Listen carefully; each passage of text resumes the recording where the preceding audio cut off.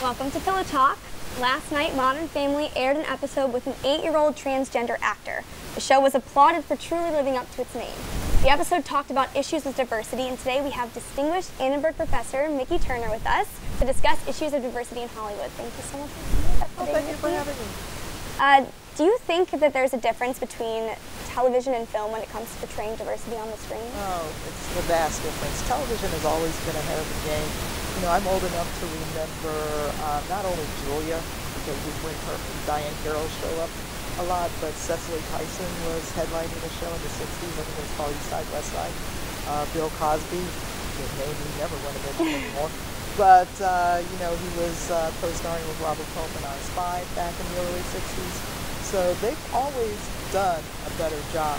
And the characters on television tend to be a little bit more fully flushed than the stereotypical characters you see in motion pictures a lot of times. Now, I've read some of USC professor Stacy Smith's studies on diversity in Hollywood and how, you know, they tend to hire a lot more white Americans than minority Americans, and you know, there's certainly differences in age disparity. So, what do you have to say about how they cast, you know, for age and for race as well?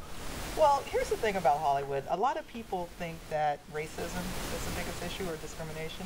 It's nepotism. Okay, because people are hiring who they know and who they like. And when you look at, say for example, a Rob Reiner movie, because I see this a lot in his films, you look at the credits at the end, Tracy Reiner, Rob Reiner, you know, so he's hiring his kids, his family, his friends, and that's okay. That's cool. Will and Jada Smith do the same thing. Spike Lee does the same thing. So that makes it more difficult for people to break in on the creative side and in front of the camera as well, because you're kind of hiring who you know. And if you look at certain shows like Shonda Rhimes shows, she recycles those actors all the time. You know, she's going to kill off, what's the guy that played Olivia's lover, Scott Foley. If she eventually kills him off, he'll end up on another Shonda Rhimes show somewhere down the line. So it's hard to break in a lot of times. And, you know, when you see particularly actors of color, a lot of times they're just plugged in to situations they don't belong in. You know, a lot of people used to complain about Friends having no actors of color. But, you know, from my perspective, I'm like, these aren't people I would hang out with. Oh, okay, and that's not a racist thing or anything, but it's just like, yeah, you know. And so I could understand how these people would not have Black, Latino, or Asian friends, you know, because they were just in that cluster. Same thing with Sex and the City. So, you know, I think what TV is doing now is you're seeing a lot more fluidity in terms of the casting. You know, Fresh Off the Boat does a good job of this. Even though that's, you know, an Asian-centric show, the characters that come in and out of there, like the other characters of color, even the white actors, feel like they belong. You know, that they just weren't stuck there to appease the diversity police. So only 2% of the roles on TV are written for LGBTQ characters. Do you think that people of color have a harder time navigating Hollywood and getting these roles because of the confounding intersectionalities between LGBT and also being a person of color or being a woman? Right, that's an interesting question. And I'm not really sure that's the case. I mean, there was a show called Noah's Ark that played on Logo that, from what I remember, had an all African-American male gay cast, with the exception of one guy I think was biracial. And that show did pretty well for a couple of seasons. I think creative differences down the line really, you know, yanked that sooner than it might have been. But then they went off and did a movie. So I think, you know, those barriers are breaking down. And I think you're seeing a lot more Black lesbians on, particularly on cable shows and streaming. Orange is the New Black is great for doing that. And then you've got Laverne Cox, who's not only doing that show, but another show, I think it's on CBS.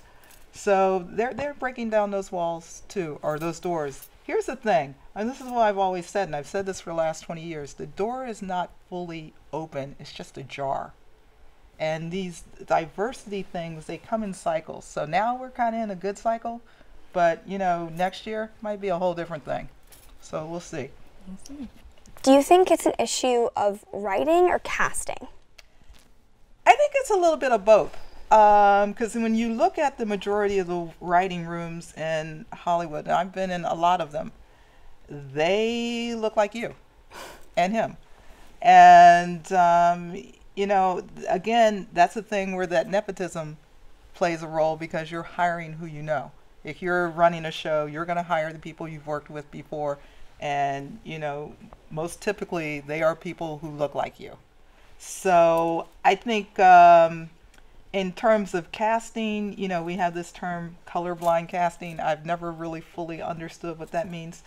But I think that there's a lot more pressure on casting agents now to sort of integrate shows. And, you know, the way some people get around it, like Les Moonves at CBS, he's like, oh, it's an ensemble, you know, cast. But then, you know, the people of color are saying, yeah, let's go do that. They really have no lines. You know, they're really not part of the fabric. They're just kind of there.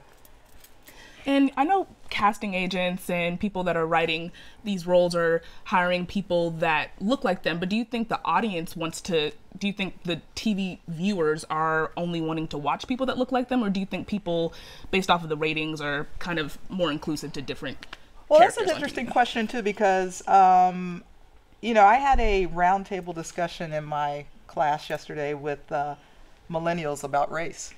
And I think from what I can gather from them, they want to see everyone represented. And they're, you know, this is probably the first generation of Americans who's very comfortable with seeing everyone and accepting everyone for whatever they are, gay, straight, black, white, Asian, Latino. So I think that there's going to be a time when the old guard in the Television Academy and the Motion Picture Academy are finally kind of pushed out, and the new wave comes in, and I think that's when you're really going to see a difference in casting and what's in the writing room and who's directing and who's running shows. And now, what do you think is the solution to this diversity problem in Hollywood? Maybe not a solution, but certain steps that, you know, casting members and writers can go about to increase the diversity in Hollywood. I mean, the simple answer to that is to just do the right thing, you know, but that gets a little bit more complex. It's that is a hard question to answer, because as long as you have the people who are in control of Hollywood, as long as they're still there,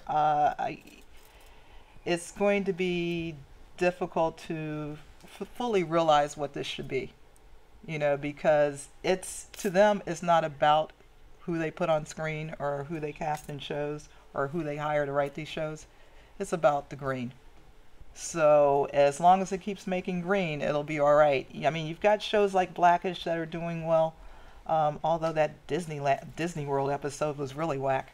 I really couldn't understand how you come back for season 3 with, oh, let's go to Disney World. Oh, yeah, okay. So understanding that it is an ABC show and ABC is owned by Disney, yeah, I get it. The money. Yeah, I get it. But and Empire, you know, is a show that has done well, except for last season. I think there was a lot of criticism because they had that sophomore slump. And from what I've seen this season, it's come back, you know, to do what it does best, and, you know, deal with the characters within the Lion family and you know, all the craziness they go through. So, you know, I'm hoping that we'll see more shows like Issa Rae's Insecure on HBO, which is just fabulous. And I think that's a show that resonates with everyone. It resonates with women. It resonates with all races, because it's very universal in its approach to what that character is going through. And I also like This Is Us, because, again, it doesn't feel like forced integration. It feels very natural. I like Donald Glover's Atlanta, because, you know, who knew that the little nerdy black guy from Community was going to become this creative force in television. Yeah, and, you know, that's already been picked up for season 2. So I, you know, personally as a viewer, I would like to see more of that. And I think that is what's going to resonate with millennial audiences. All right. Well, Miki, thank you so much for joining us today. We really appreciate your time. Thank you. And don't forget to follow us on Facebook Live and to tweet us.